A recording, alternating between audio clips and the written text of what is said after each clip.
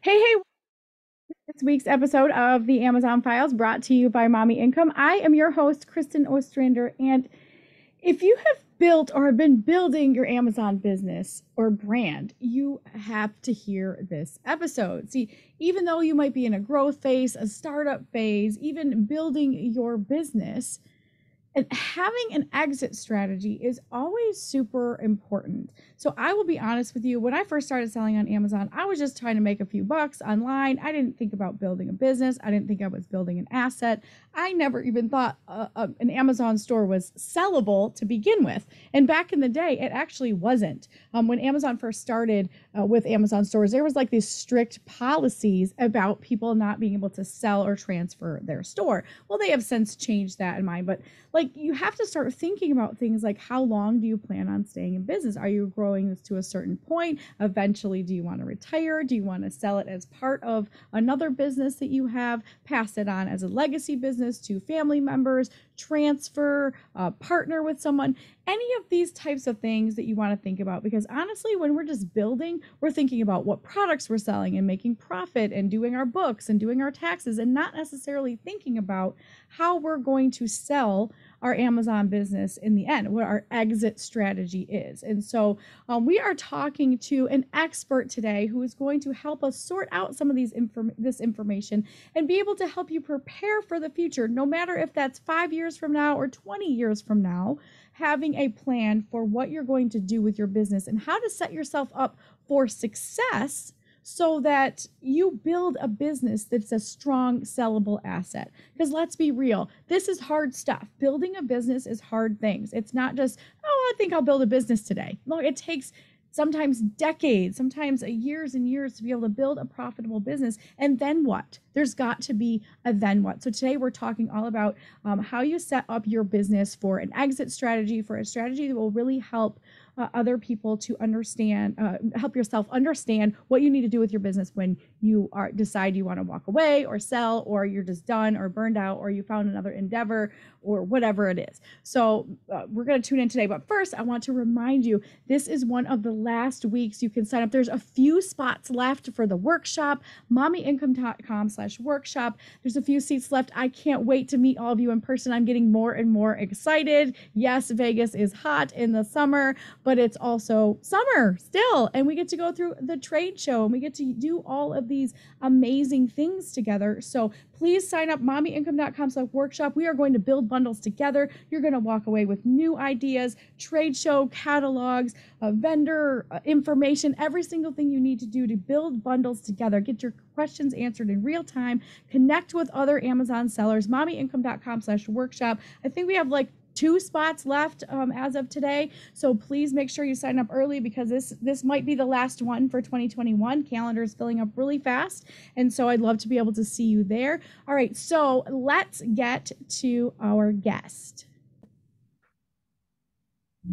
So today we have our wonderful guest expert, Thomas Smale, with us. He is the CEO and owner and founder of FE International, and they do all kinds of business strategy. They're acquisitions, helping people buy and sell, but mostly creating successful exits for people who have e-commerce businesses, all kinds of different businesses. So welcome, Thomas, to the show. Thank you so much for being here. Yeah, thanks for inviting me on, Kristen. Really appreciate it. Sure. Okay. So I wasn't going to give your bio justice. I want you to just introduce yourself and tell people who you are and what you do. Sure. So, FE International was founded in 2010, which is 11 years ago now. So, sounds like a very long time, particularly in this industry. Like Amazon businesses, e-commerce businesses, 11 years ago were nowhere near as mainstream as they are now. There's been a real lot of growth over the last 5 years or so.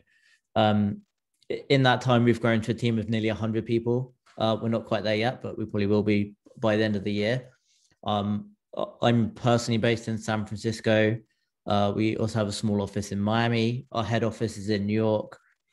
We have a team in London as well. As you mentioned, we primarily work with people who want to sell their business, and we will help them prepare the business for a sale, increase the value, and then ultimately what we get paid for is physically selling the business. And we work with businesses anywhere from $50,000 valuation. So you might just be starting out making a few sales, all the way to the largest we're working with at the moment is $150 million. So significantly larger, but we work with all sorts of businesses as long as it's e-commerce, Amazon, software, content based or content online. So like a blog, think a recipe blog, something like that. We work with those kind of businesses.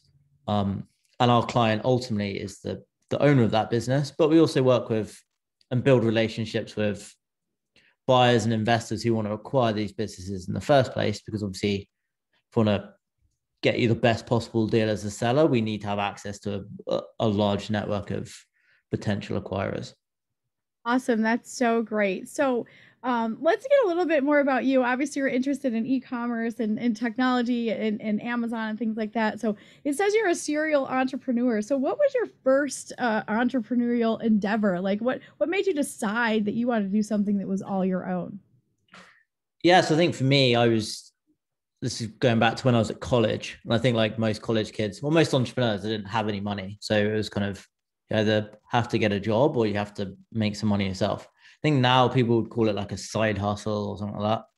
Yes. Back then it was just a job or finding a way to make some money.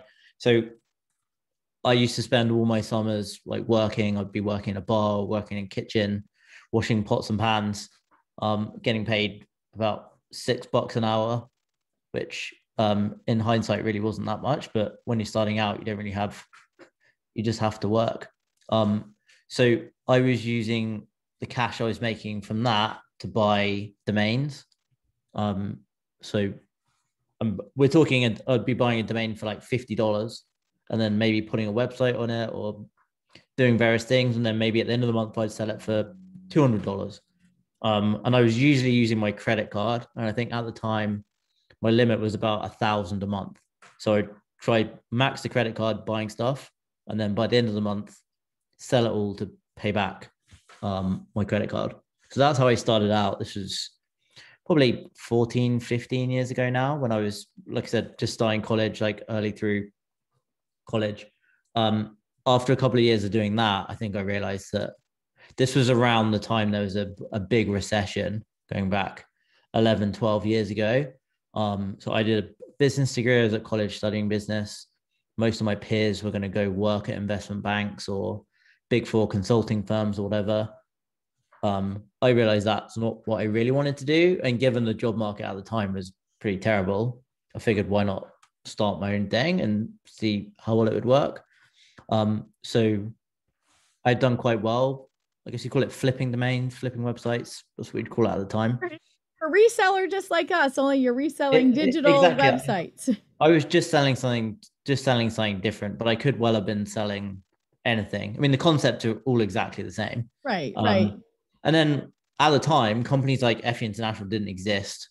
There were some smaller companies out there, were some marketplaces.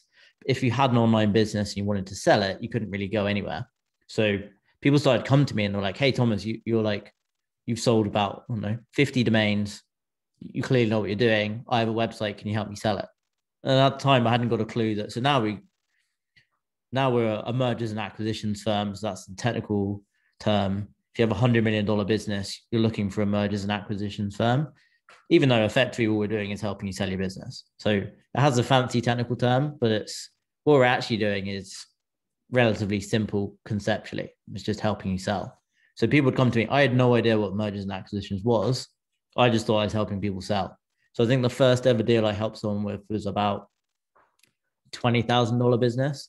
I can't remember what they paid me. I think I just got them to pay me like $500 once the sale completed. And at the time, that was a huge amount of money. That was about a month of rent from memory. So I was like, well, I can pay my rent. I don't have to outlay any money. It was just my time. And then from there, it really compounded. It was just word of mouth. Did you really enjoy, because that I think is part of the entrepreneurial thing, is that you kind of just say, hey, I can do this. I've sold some domains. I'm sure I can sell somebody's business. And then once you were successful with selling this person's business, it's kind of like you got bit by the bug of like, hey, I can do this more and bigger and better. So that's really, Well, really cool to hear.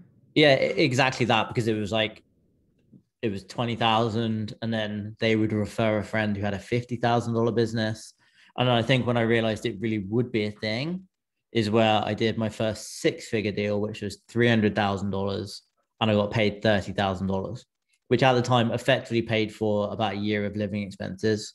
It was rent, small office, hiring first two employees who were offshore, remote, and that was it. And then that was a good foundation. And that's when I really realized it would be a thing. And that deal was March 2011, so just over 10 years ago now. Wow. Well, that's super awesome to hear. And just knowing that, just it takes a while. I keep telling people all the time, it's like everyone wants this quick fix, but really when you're first starting something, you have no idea what you're doing and you just keep doing it and keep improving upon it until you can turn it into something. And I think a lot of the listeners are doing that with their Amazon stores.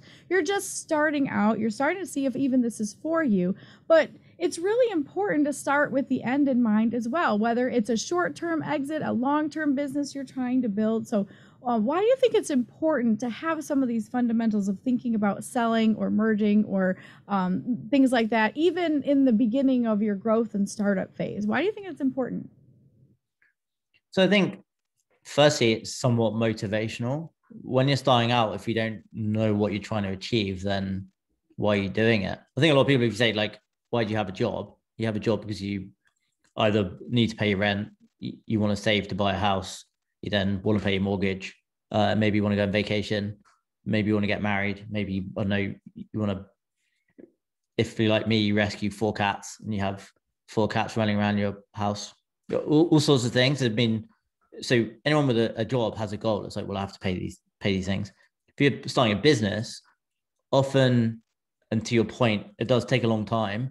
The cash flow you physically get paid from your business does take time to build up until it's substantial enough, usually to replace a full-time income or substantially more. Very few people become like physical cash in their bank account millionaires within 2 years of starting to sell. But that does not mean you do not have a business worth millions within a couple of years, which a lot of people don't really think about. They're like, well, my business is making me, I don't know, $1 million a year in sales, and I'm making $250,000 in profit. And you might be taking all of that home, which obviously in most places in the world, most places in the US, $250,000 is a lot of money every year to be making, and you can be very comfortable. But that business could be worth, just back of a napkin math, $1 to $1.5 million. So if you think of it like that, you're making 250,000 a year, but you also have an asset worth seven figures. If you think about that from the start, then you're always thinking about what you can potentially do with that sort of money. Again, in most places, I mean, I live in San Francisco, so maybe an exception. Most places in the US, $1.5 million after tax, and you'd only be paying capital gains tax. It's a relatively low rate. You can buy a house. You don't ever need a mortgage. You probably can't necessarily retire, but it's a very good start to financial independence. So that's why I think it's so important, because a lot of people don't realize what you're building, what everyone listening is working on at the moment, can eventually be sold. And if you realize that, and you realize you're building asset value, then it's not just the value of the cash flow. Because if you get a job and you get paid that same $250,000 a year, you can't sell your job. It has no value. Maybe you get stock option. That's a bit facetious. Maybe you get stock options. Maybe you could leverage that to go get a better job. But ultimately, you're not building anything with value. You're building someone else's business. And if you get stock options, that's like a bonus. But you might not get that. So that's definitely the way to go into it looking. It's not just the cash flow you're making, it's the asset value you're building as well. I think that's so great for everyone to understand, because I have had to learn this over time. At the beginning, like you said, side hustle. I was just trying to make a few extra dollars, pay some bills. I had kids at home, stay at home mom. And as I started to grow, I didn't even think about it then. I was, making decent money, maybe what I would have made if I just got, a regular 9 to 5 gig kind of thing going on. And it wasn't until several years in that I realized that as I was making some changes into my business, looking at long-term sustainability and eventually wow, this someone might actually want to buy this. These brands that I'm building, or the store that I'm building, and the customer base, and the trademarks and everything else that I've kind of worked up towards it.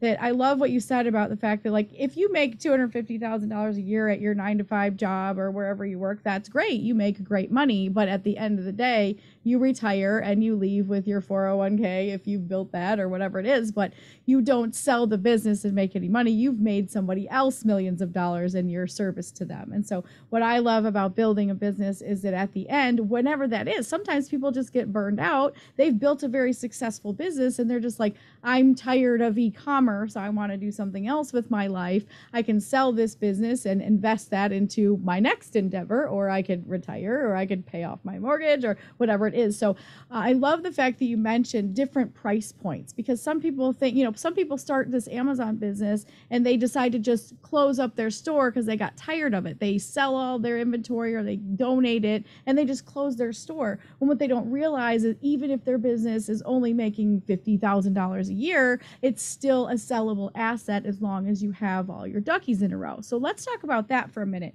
What are a couple of key things that people need to start doing in their business now to make sure, or at least set yourself up for a successful exit in the end? Is there financials or certain things that people should be very aware of as they're moving forward that business acquisitions or people that are purchasing their businesses are looking for? Yeah. So at a very base level, like, do not stop selling. If you want to sell your business, it has to still be operational. So where people make the mistake, let's say they want to get out of the business, which is all of our clients want to get out of their business. They're like, I'm bored of it. I'm moving on to something else. I have a better investment, have an opportunity to buy a house. I want to go to college. I want to propose to my girlfriend, boyfriend, whatever it might be. Lots of different things they might want to do. But the biggest mistake people make at a really fundamental level, they just stop selling. And they, like you say, they go try sell all their stock on eBay. They just give it away, whatever. But buyers only want to buy a business that's consistently making money. So at the very least, make sure your business is consistently making money and is operational, or you will not be able to sell it. Regardless of the situation, you're effectively just going to be liquidating the inventory. No one's going to pay you any sort of premium. The second most important thing, particularly if you're early stage, is much, much easier on day one or in the early days to do this than it is to fix it 5-10 years in. And that's tracking your financials properly. So many people we work with, particularly in the e-commerce and Amazon space, their financials are a complete mess, to be honest. They're really messy.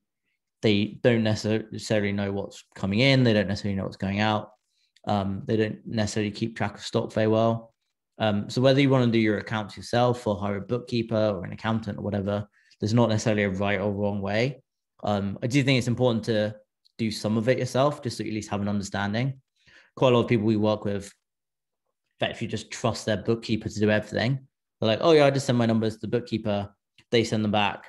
It looks good. Like, I take my money out of the company. I'm happy. But as a business owner, you need to realize, particularly over time, as you scale, you're responsible for that P&L. So hire someone if you want, but you have to know your numbers. When building something sellable, also we need a brand which it doesn't necessarily need to be unique, but it needs to have some protection and value. So that could be trademark, that could be copyrights over images or whatever. Even if you're selling a generic product, at least package it in such a way which does not seem generic. Like, anyone can go on Alibaba and order 100,000 of anything and then resell it literally as is. That's not really building a business. So either put your own packaging on it, put your own name on it, your own label, whatever it might be. It's not really a right or wrong way to do it. And you're more of the expert about this than I am, but build a brand. And like you say, it doesn't have to be unique, but at least make it seem unique. But the vast majority of products out there on the shelves are not unique in the first place. So you just need to have a unique brand. So buyers always are looking for something like that. And it doesn't need to be anything particularly fancy. It just needs to physically be like a brand people want to buy. Sure. And then from there, for something to be popular and actually grow into something that someone wants to buy, the business needs to be continuously growing. So at a bare minimum, it needs to be making money consistently. But really, buyers want to buy something that's growing, consistently going upwards.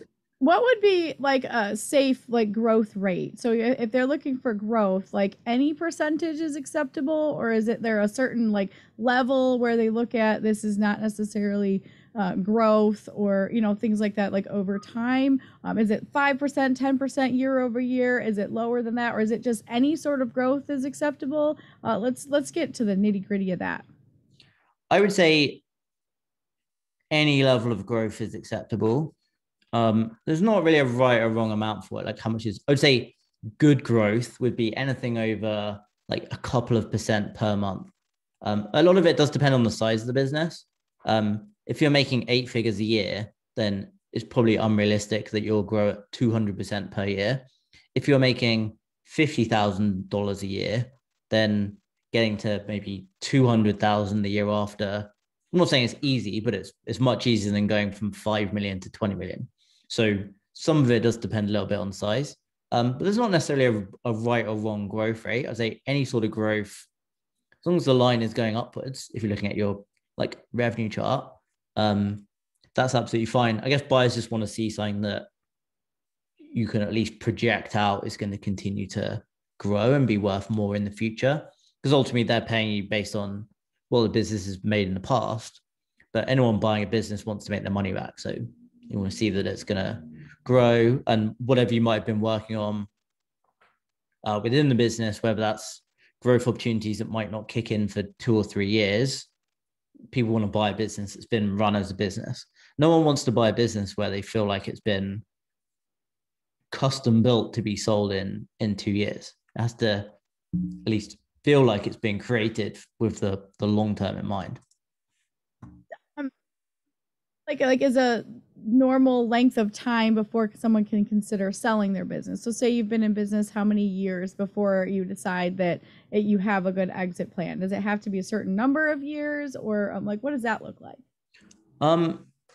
So firstly, there's not necessarily a hard and fast rule. I'd say, and my answer there differs. If you want to hire us, you want to work with an M&A firm or someone who's going to help you sell your business, we generally look for at least 2 years of history in the e-commerce or Amazon space.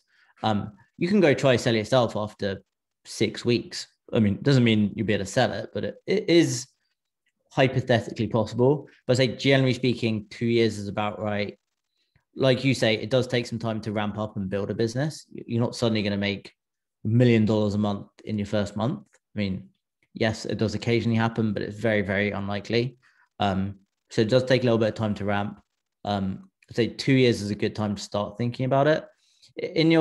If in your very first year you're spending any amount of time figuring out like how you're going to sell your business, you're probably not really doing it right. You should be spending your time figuring out how to grow the business and making more money, because ultimately that's going to be what makes it worth more. Not do you have a like exit plan typed out or a presentation for exit plan that you've made after 6 months.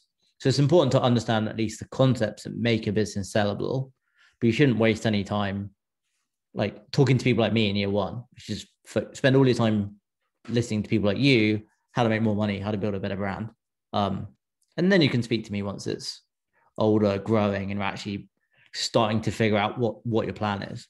Do you want to sell for $1 million, 10 million, 100 million? Again, there's no right or wrong answer, but it's helpful to know. Here's another question. Are the business buyers are looking for a certain percentage of profit per company, or is that less relevant than revenue growth? Because anyone can have revenue growth, but like what kind of profit are you making? I mean, if I spend more on ads, I'll probably have more revenue, but I'm going to make less profit. So what's the balancing act between revenue growth versus actual profit in the business?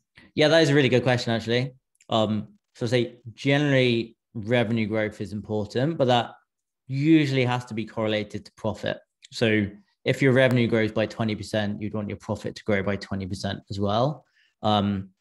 But that said, as you grow, it might get harder. Your margins might get worse. Your margins might also get better. So there's not really a right or wrong answer to what your margins should be. I'd say generally speaking, we see businesses once they get much bigger. So in the e-commerce space, once you maybe get to 100 million in revenue, their net margins might be actually quite a lot lower. They might be running at a 5% net margin.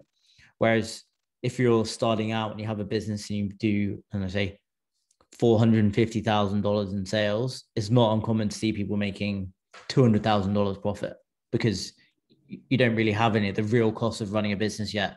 You don't have an office, you don't have a warehouse, you don't have any, probably don't have any employees. You don't have to hire HR people. There's a huge amount of costs you just don't have.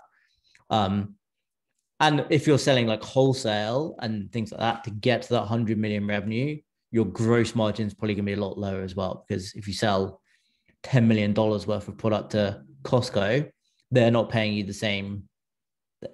You're not going to make a huge margin selling to Costco. Whereas per unit on Amazon or on your own Shopify store or whatever it might be, you can make a significantly higher profit margin per unit. So it's not necessarily a right or wrong answer, but you are right. You can't necessarily increase revenue and just lose money because you're spending it all on paid ads. There does need to be a balance. I would say rule of thumb, at least for me, businesses should be making about a 20% net margin or better on average. If you're higher than that, that's great. If you're lower than that, then that can be fine. And I'd say generally, if your margins are better than that, you probably should be spending more money on paid ads and things like that. You're probably missing out on growth and you're probably under investing in your business. So spend more on marketing, spend more on launching new products, spend more on paid ads, whatever it might be. Scenario really quick. So say I want to sell my business in the next 5 years for $7 million. Does your firm take a look at someone's business and see the patterns and the growth and let you know, set yourself up for, say, in 3 years, I want to sell my business for amount about this much, and give you kind of a strategy to kind of up your sales or do those sort of things? Is that part of what you guys do, or do you only do like the buying and selling? To some extent. So we always encourage people to reach out as early in your business as possible. So say once you get that 2-year mark, reach out. We offer valuations for free, so there's no charge to reach out. We will tell you where you are now, and then most people then use that as an opportunity to establish where they want to get to. So we might say, hey, look, your business is worth $1 million, and you say, I want to get to 7. And then we'll have a conversation with you about what you need to do to get to that higher level. But we don't necessarily give you exactly what you need to be doing. We'll just give you the numbers you need to reach, or like potentially what you need to think about, what you need to consider, what other similar businesses are doing at that level as well. We might say, hey, look, you only have 3 SKUs. You should have 20 SKUs. So there's not a right or wrong answer, but yes, we do. We will speak to you. We'll figure out where you are now and where you need to get to. How have you found, like maybe in the past like 6 months or a growing trends for like what is really appealing to particularly those who are acquiring Amazon FBA businesses? What is particularly appealing right now in the e-commerce space for businesses? What are the ones that are selling for the highest rates, and what are people really, the buyers really looking to invest in? What are they looking for as a strong, solid FBA business?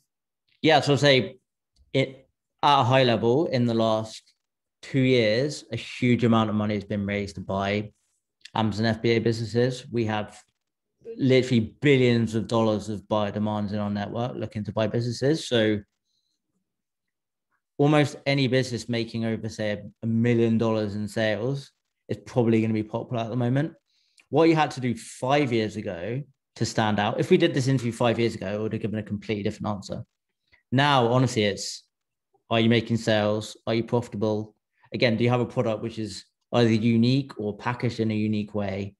Do you have like favorable economics? Like, can you buy traffic on, are you buying Amazon ads and your return on ad spend is a reasonable amount?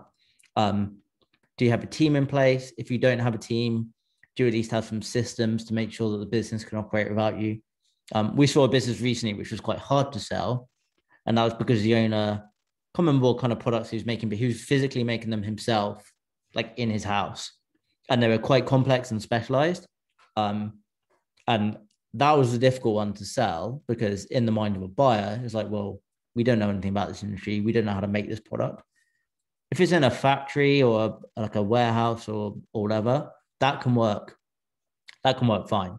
But I'd say if you do have a unique product, there does have to be a little bit of a balancing act as to how it's made. That does not mean you cannot physically make your product yourself, but you need to at least have a process or a system someone can come in and follow.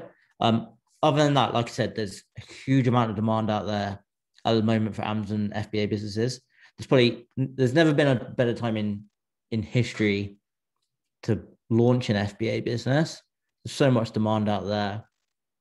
See, with the pandemic last year, a huge influx of new members, of like Prime members on Amazon. People are now ordering on Amazon for the first time ever. So if you do have a business in the space, I think it's like absolutely the best time to have one. So there's loads of small things you can be doing, but ultimately, if you're making money, you're growing, or even if you're not growing that much, it's probably still sellable, profitable. You have a product which like looks good, packaged well, and you at least have a process for a buyer to take over your business. So if you're making, oh, you're talking like your standard operating procedures, because I know I talk to a lot of solo entrepreneurs who have started an Amazon business and they're just kind of working for themselves, and some of them have decided like after a year or so maybe this isn't for them, and as long as they have some sort of growth numbers, they're doing well, but they maybe don't enjoy what they're doing and they just want to sell said business. So I'm just clarifying for the listeners here, you guys. If you guys have even a small business, you've just decided I'm at retirement age and I just don't want to do this anymore. It's great, it's profitable, but I'm all done, or I want to move on to something else, or you're just like, I'm burned out and done. Your business does not have to be making 7 figures to sell it. Your business has to be profitable. It has to have some profit in there, and you have to have some pretty plain and simple procedures for someone who's going to take it over for them to follow so that they can keep the same growth that you have. So what's really important, I think, now is as you're building your business for an exit plan, that you have documented, whether by video, whether by PDF, whatever it is, documenting all the things that you do in the day-to-day. Because if you were to leave, how would somebody else take your place? If you're going to sell your business, it's not just you hand it over like you hand over the keys to the house that you sold and say, good luck with that. There's got to be some sort of transition period. So, I think preparing for an exit or preparing for a sale or something like that is creating some standard operating procedures, even just like what do you do day to day? Who do you order from? Getting all of your duckies in a row as far as your vendors and your finances and everything else as planning for that. So say you want to exit in 6 months. Now is the time to get your books in order and start writing down the different procedures that you do so that when you present your business for a potential sale, that it's very appealing to someone who wants to acquire it because you have all of your duckies in a row. Yeah, I think that's a really good summary. Like, write it down as soon as you can, make a video. There's not a right or wrong way to do it. The video is fine, written is fine as well. Well, this has been super helpful. I know that there's a lot of people that think that because they've only been business a few years or even 2 or 3 or 4 or 5 years and their business is barely making 6 figures, but they're profitable. And, I've talked to a lot of people lately that have been doing this a while and they're just kind of tired, but they say, oh, I don't really have a lot of revenue, so no one's going to be interested. That is actually not true at all. I talked to another gentleman a couple of days ago in a networking thing, and he said that he can't get FBA businesses fast enough in order to sell them because the brokers and buyers of businesses are buying up all the Amazon FBA stores. So anyone listening, no matter if you have a small store that you've started a few years ago, or you're almost to that 7-figure mark or beyond that, if you are taking care of your business, running it like a business, have some procedures that you can at least pass on to someone else and start documenting that you have or are building a sellable asset. So, Thomas, thank you so much for being here. Can you tell us a little bit more about how people can get in touch with you to get free valuations if they want to? Yeah, sure. So if you head over to the feainternational.com website, we have firstly a huge amount of free content. If you don't want to reach out yet, maybe you're like really early stage, you just want to learn a few more of the basics, go onto our blog. We have a huge amount of content for people early stage. If you want a valuation, it should be quite self-explanatory. When you go on the website, you can click seller website, navigate to the section where you request a valuation. If you mention in the comment section you heard me on the podcast, then not necessarily saying you will get better treatment, but someone will probably get back to you quite quickly. Reach out, always happy to have a chat. If you maybe want to buy a business or you're thinking of maybe accelerating your growth by buying something, you can always do that. Again, tell the team you spoke to me or heard from me. Follow the team on social media. We're on Facebook, Twitter, LinkedIn, whatever you like best. But I think ultimately, don't feel bad reaching out, whatever stage you're at. Like we speak to people. We sold a business for a client about 3 months ago for about $5 million. We very first met him in 2011, so it took him 10 years to build his business. We spoke to him all the way through that time. There was never any like pressure. Like I said, we don't charge anything. We like helping people, so feel free to reach out or just like read our free content. There's tons out there. Awesome. Well, thank you so much. You've been a wealth of information. I appreciate all that you've shared there. You guys, again, that's feinternational.com. They can reach out you there. And then the blog is a wealth of information. Even if you're just getting started, there's little things you can do over time to just ensure that when you're ready to exit or sell or pass it on, whatever it is, whether it's merging, all kinds of different options for exiting your business, that you will be ready to go. I can't stress enough how important this is. This is almost like if you're selling your house, you have someone come over and tell you, you should probably paint these neutral walls, fix this up, change this a little bit, you'll get a little bit more for your house. It's the same for your business. And so having someone like Thomas and his team at least give it an evaluation of where you're at right now. Maybe you have no idea where you're at right now. Maybe your business is worth a lot more than you thought. And if you're really ready to move on to something else or retire, whatever, now might be the time. So it's feinternational.com. You can reach out to them there, all their free content. And again, Thomas, thank you so much for being here. Guys, I know you could be anywhere else listening to any other thing. I don't take that for granted. Thank you for being a podcast listener at the Amazon Files. And don't forget to join the workshop. This is the last opportunity for you guys to get seats to the workshop, mommyincome.com/workshop. Again, don't forget the Facebook group. Exit plan is your keyword, your code word to get into the Facebook group. Thank you guys so much and have a wonderful day.